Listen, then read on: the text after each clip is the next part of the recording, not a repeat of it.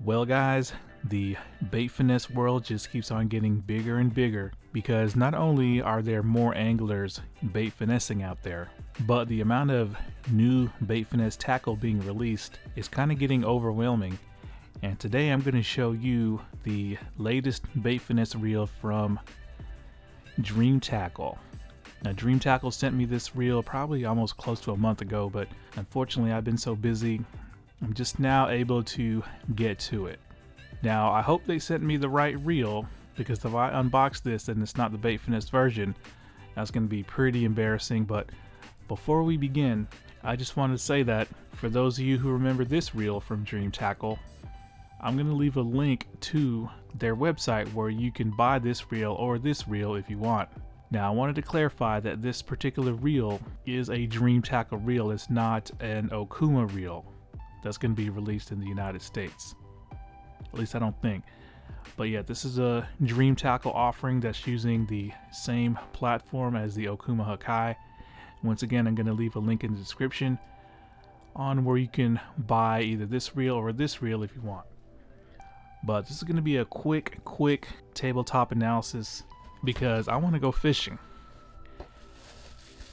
Alright, so I believe this is a prototype according to what they told me. But, oh damn, okay. It's coming with a, is this velvet or microfiber? Wow, that's cool. So I'm assuming all the production models are gonna come with this nice blue bag as well. But, make sure I got it. Yep, it's right hand, thank God. Boom. Check that out. Yep, this is the right one. It's got this blue shallow spool. It looks to be pretty much the same as the other reel, but of course the components are blue. Almost like a baby blue or sky blue. Now for more detail on both of these reels, go to this video up here, or at least the video that has this thumbnail, and check it out where I weigh the reel and go through all the specs and whatnot and show you the components. But right now we are going to get to what's most important in a bait finesse reel, and that's going to be the spool weight. But I want to show you guys something before we get to that. Now this reel comes with a spare deep spool, which they packed up real good. But yeah, I'm gonna pull this out and we're gonna weigh both spools. Okay, so the scale's out, and here's that spare deep spool that you get, and it looks to be pretty much the same as the one that you get in the red reel right here, but of course it's blue. So we're gonna lay that down and let's take a look at the shallow spool. And let's talk about this spool and this reel for a second before we weigh it. So right now the current trend in bait finesse is super small diameter spools that weigh pretty much next to nothing. So of course DAIWA started this trend with their STEEZ Air and Alpha's Air, and consequently the Gekabijin and the Silver Creek reel, where they all have 28mm diameter spools.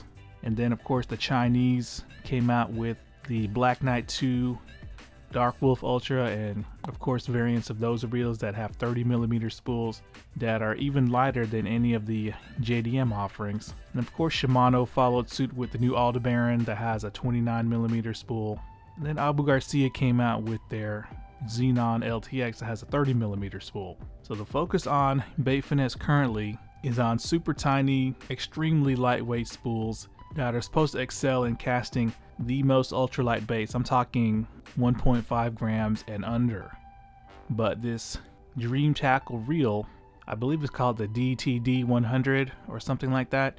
This reel is actually considered old school in the bait finesse reel world because this spool is 33mm, so it's even bigger in diameter than the previous generation bait finesse spool's average of 32mm, and you can see that it is quite deep for a BFS spool. And you can see that the center of the spool looks to be concave, and the porting reminds me of this small JDM company called Kasugi Works, how they used to port their spools. And only the OG bait finesse maniacs remember Kasugi Works. They're a very small niche company, but yeah. Now just for comparison's sake, I brought out the spool of probably what is the closest competitor to this Dream Tackle reel, and that is the CURADO BFS. And you can immediately see the difference in the spool depth right there. And hopefully you guys can see that the Dream Tackle reel spool is just a little bit taller. Anyway, let us get to weighing. Now I'm going to adjust this camera real quick because I don't think you guys can see that very well. Alright, so hopefully you guys can see, but let's go ahead and weigh this CURADO spool first. 8.864, extremely heavy by today's BFS standards, but if you guys watch my Beginner's Guide to Bait Finesse video, you'll know that for me personally, a bait finesse reel has to have a 9 gram and under spool without its bearing. So the CURADO BFS just barely makes it, and this is for reels with magnetic brakes. Alright, so the Dream Tackle spool comes in at 8.148 with the bearing. Now this looks to be a standard 5 by 11 by 4. So we're probably looking at mid 6 gram spool weight if we took the bearing off, which of course, because I'm OCD like that, I'm gonna do it. So I'll be right back. Okay, so the spool pin is out, but hopefully you guys can see, I didn't realize that there was an O-ring there, and it's gonna be too difficult to pull the O-ring off and risk breaking it. But that O-ring, I guess, is like Shimano Silent Tune. It's supposed to keep this bearing from moving around during the cast. But if it is a standard size spool bearing, we're probably looking at mid 6.5 grams for this Dream Tackle bait finesse spool. Now I'm going to go ahead and weigh the deeper spool, 9.2 grams with bearing, and I'm pretty sure it's the same weight as the red spool. So without the bearing, you're looking at about 8 grams on the dot. And once again, with this spool, you're probably looking at mid to high 6 grams without the bearing. Now, about 5 or 6 years ago, that would have been nearly class leading. But today, when you have reels like the ALDEBARAN BFS, the Black Knight 2, the Dark Wolf Ultra, this is actually very, very heavy. But when you compare it to what I consider to be its main competition, the CURADO BFS, it's actually significantly lighter. And the fact that the spool itself is deeper, I think this is going to be perfect for those guys who are doing upper end BFS or power BFS when you need to run heavier line like 8-pound and you need more line capacity. But it's still light enough to throw the lighter lures as well, at least in theory. Now before we pop the side plate back on, just want to quickly show you guys the brake system. It is a mag-track style system. It is not dynamic. There's no spring loading anywhere. It looks to have 8 magnets. But yeah, that's it. Now it's time to do some fishing. Okay guys, so I made it out here to this creek. And this creek feeds into a big reservoir. And around this time of year, when the leaves start to fall, generally bass tend to come up in here, I guess, to feed. Now I haven't seen any, but it doesn't mean they're not in here.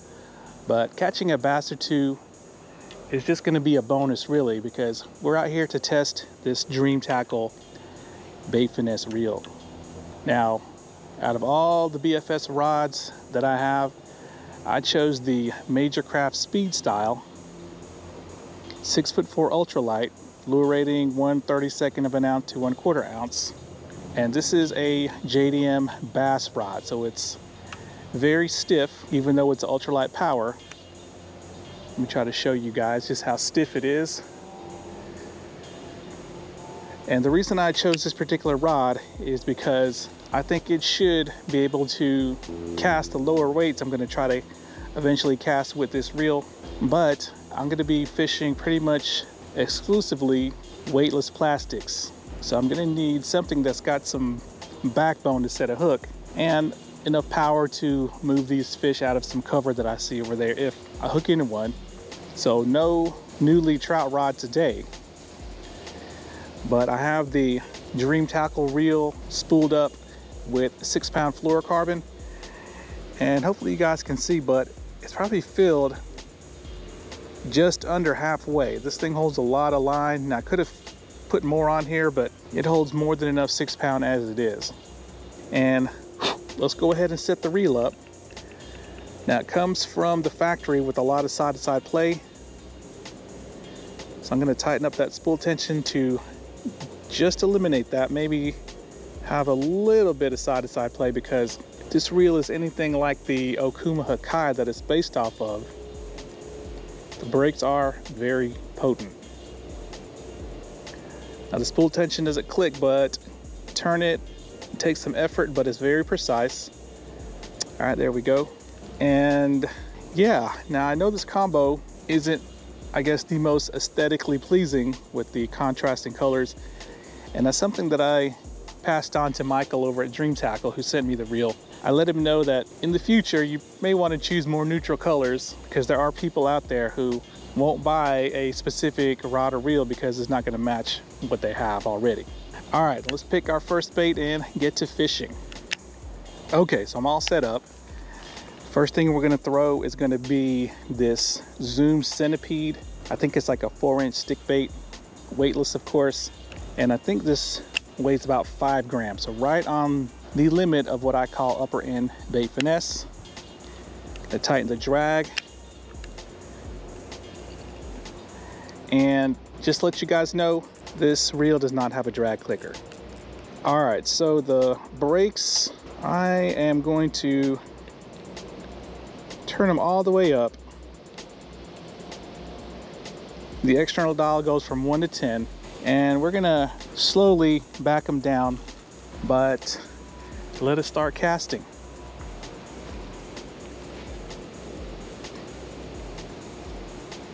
Okay, it's a smooth caster so far on that first cast.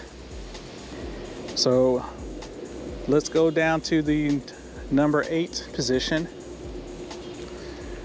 Now there are a lot of trees around me. Just gonna have to be careful about my cast stroke. Can't really just heave one out there, but oh wow. It's a very, very smooth caster. I think where I really need to cast is over there, underneath this bridge, but I'm gonna work this bank real quick before I start trying to cast or pitch underneath there. All right, let's go to number 6 on the brakes. Okay, we had a blow up there.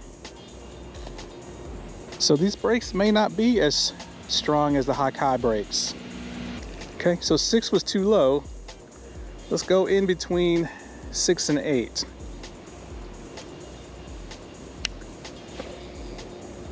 Okay, so right there, there was maybe 1 or 2 loops of overrun that was sorted out quickly. So, all right, I'm gonna step down on this rock.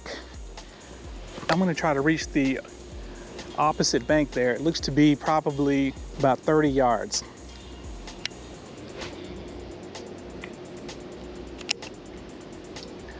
All right, so smooth, quiet caster here, just a little bit of hum, but so far, so good. Now, if I had more room, I could easily cast this way across the bank, I feel. Well into the opposite bank. Ah, shit. Went off into the tree. Let me see if I can get it out. There we go.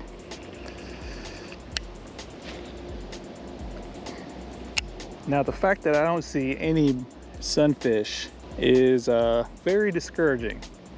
A couple of small minnows, no sunfish. All right, I'm gonna try to do an overhead and get all the way across to the edge of the other bank.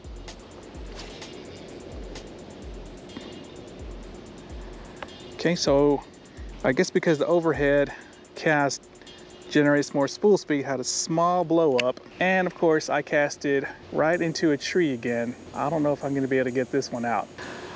Okay, so the brakes are definitely strong enough for upper end weightless plastics. Let's do some pitching, and what I'm going to do is I'm going to crank the brakes up to 8, and I'm going to try to pitch it right to the corner of that bridge pylon. That's probably about 15 yards or 45 feet. All right, about 10 foot short. Uh-oh. Well, definitely felt a tap there.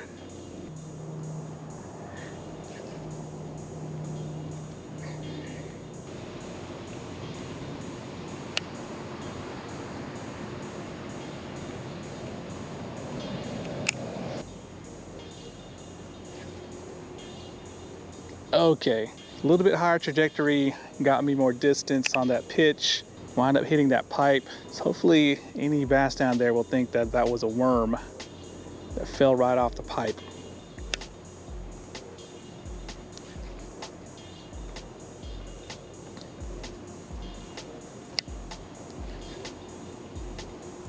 All right, getting closer. That landed probably about 3 feet short of the front of that bridge pylon. All right, a couple more pitches and then I'm gonna move positions. There we go. Nice low trajectory cast. It landed like a foot in front of that bridge pylon there. So this reel pitches very well, which is to be expected for having a 6.5 gram spool approximately. Let's see if I can actually hit that pylon. Nope, couple of foot short there. All right, one last pitch. One last pitch. Ah, okay, hit the pipe there. Caused me to have a little backlash, but nothing too severe. Okay, so I'm on the other side of the bridge, and let's see if we can get this lure all the way to the opposite side. All right, was going out there pretty good, but the trajectory was too high.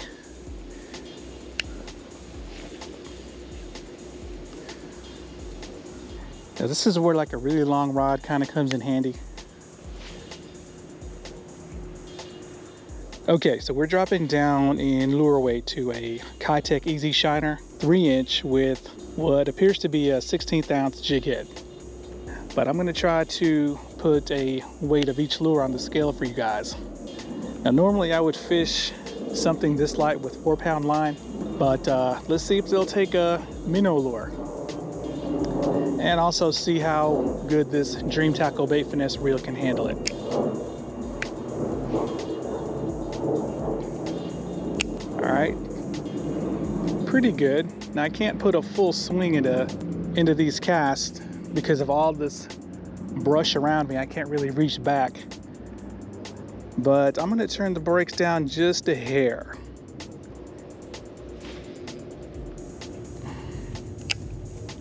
All right, there we go. We're probably getting at least 80 feet. Now, Michael over at Dream Tackle put a link to a video where I think somebody was using this reel to cast a 3-gram lure like over 40 yards. But I don't think it was a lure. I think it was like a casting plug. So while that's impressive, you know, with the casting plug, a lot of bait finesse reels can do that. Casting plugs will definitely travel significantly farther than a lure you fish with.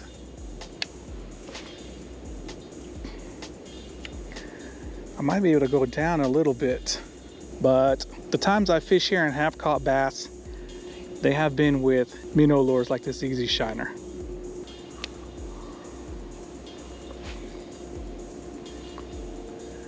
But yeah, 1/8 handles it pretty darn easily.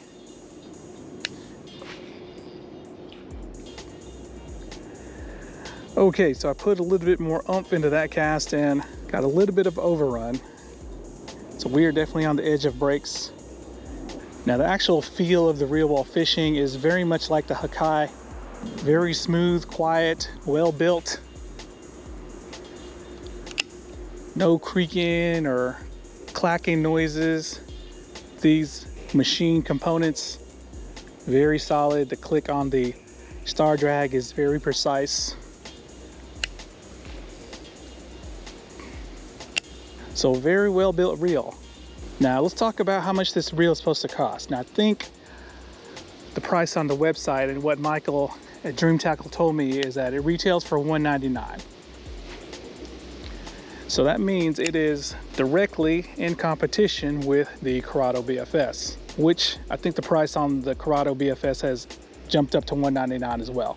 But he told me that there would be discounts available. So I think the cost of the reel is like $168. Don't quote me, go to the website that I'm linking in the description.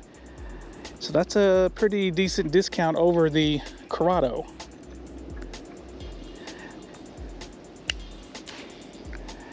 And you get that extra deeper spool that definitely makes it more versatile. Now with the CURADO BFS, you'd have to buy an entirely new CURADO, probably like the MGL 150 or the 70.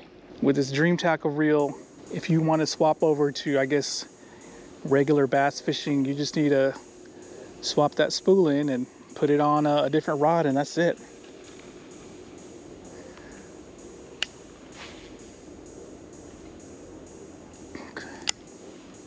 So 1/8 of an ounce roughly is what I'm thinking this lure weighs, and it's handling it no problem.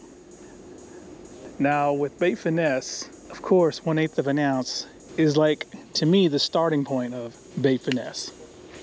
So any reel that is supposed to be a bait finesse reel should at minimum be able to handle 1/8 of an ounce easily. Now the true test is how low can a reel comfortably go. And after I reel this in, I'm going to switch over to a super lightweight lure and we're going to find out. All right, so we are going to now cast probably the lightest lure of this test. It's a Keitech Easy Shiner 2-inch with a 1/32 ounce jig head.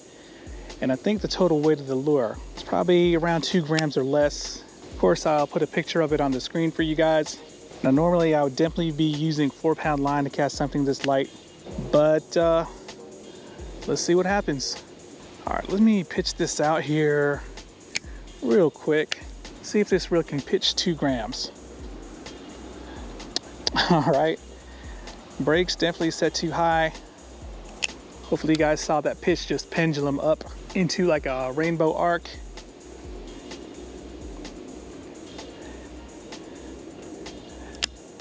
Or maybe, you know, the spool's too big, but let's see what kind of distance we can get out of this 2-gram lure. But before I leave, since I'm now at this much more open casting area, I tied back on the Keitech Easy Shiner 2-inch with a 1/32 ounce head, and I'm going to show you what this Dream Tackle bait finesse reel can do with this lightweight lure. Here we go.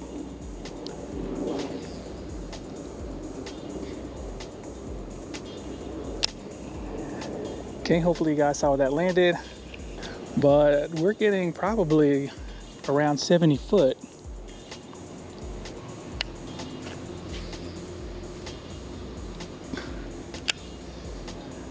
Yeah, that's at least 20 yards. This is with overhead cast.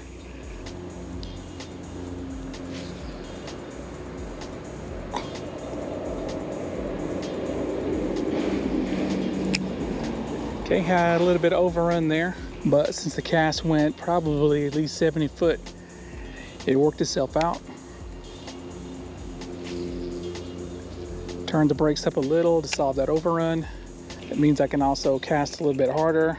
But yeah, around a 2 gram or maybe close to 1/16 ounce lure. This Dream Tackle bait finesse reel, handling it no problem. Of course, with a lighter powered rod and 4-pound line, you can expect it to do even better. Castability should be even easier.